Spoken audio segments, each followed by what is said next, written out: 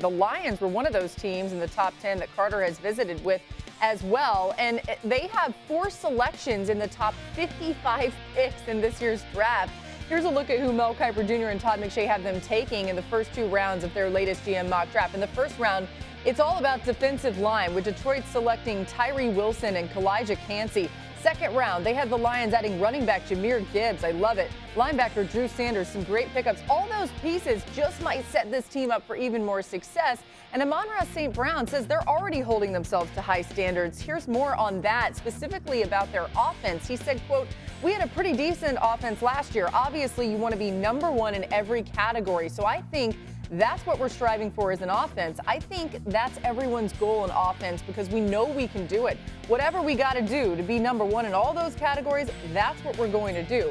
Well, Jared Goff chimed in, tempered some expectations a little bit, saying, quote, "I don't believe there are any favorites to win anything in April, but what do I know? A lot can change from now until August or whatever.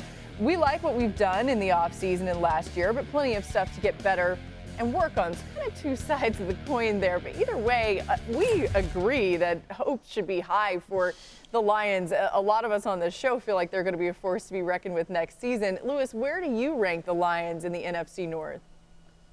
I think they're easily the favorites to win the division, Laura. I think on offense, look, the addition of David Montgomery to go along with DeAndre Swift is huge. I think now that Jameson Williams will be healthy for an entire season, I think that is huge on the outside and on the perimeter.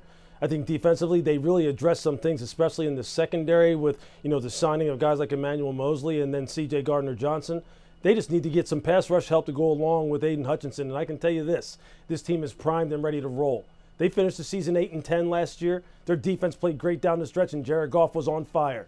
This team's going to be a problem in 2023, all the way to maybe the NFC Championship game. Yes. They finished on a roll last year. It felt like they were a team that nobody wanted to run into, and they'll take that next step no matter what. Matt, we saw what Todd and Mel did in their GM mock that just debuted. What are you hearing about the Lions and their draft options with those 4 picks?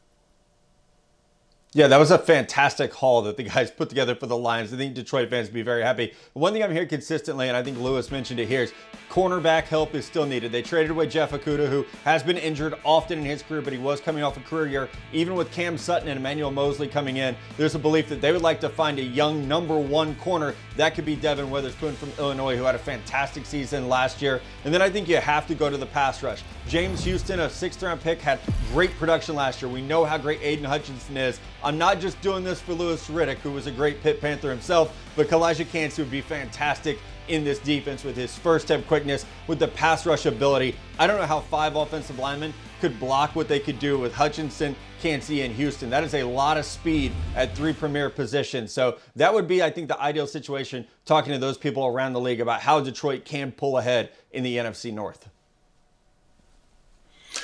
But what if you could get Jalen Carter at 6 and Kancey at 18?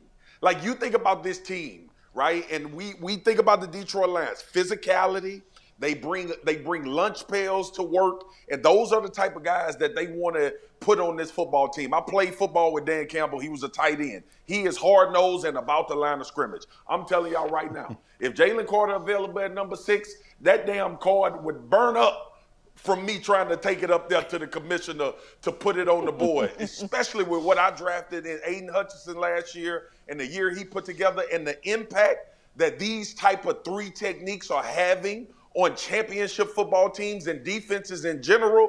There is no doubt in my mind, if it was me and Jalen Carter was sitting there with all of the things figured out from a legal standpoint with him already, that'll be the card I'm running up there with. And pray to God that Kancey is there at 18. Because now I got a defensive line, like I saw the Philadelphia Eagles with 70 sacks last year, that I could really put out there and know that I could dominate games in that regard. As you've told us, interior D-line, that's where it's at. Those are going to be some of the game changers with where the game is at right now in the NFL.